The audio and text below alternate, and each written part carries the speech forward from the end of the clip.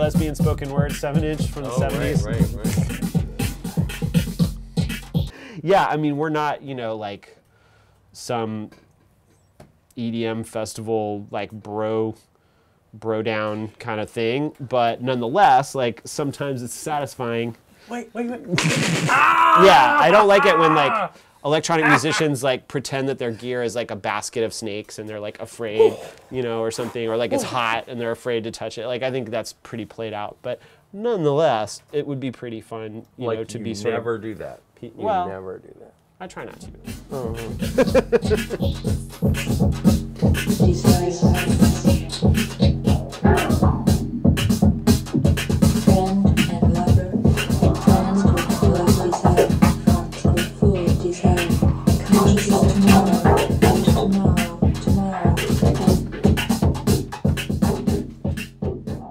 I really liked what we had going though, that sort of like 1981 Germany kind of vibe with the with this and that previous group. Pyramids. I thought that worked really well actually, and it's so satisfying. I mean, in a way, with an effect like you want to start with a really simple sound that's in dialogue with the effect in a compelling way. I think maybe Martin, you're better at throwing something simple at it.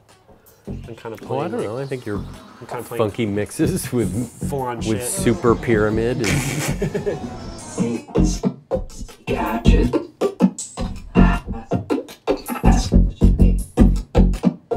I like the depth of it when it's going full on. I like the rhythmic responsiveness of it. I mean, after the delay pedal, the first pedal I bought from a pawn shop when I was a kid was a shitty Flanger.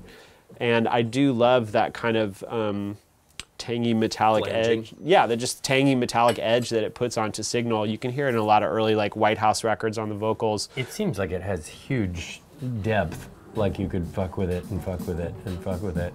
Which is of course what you want.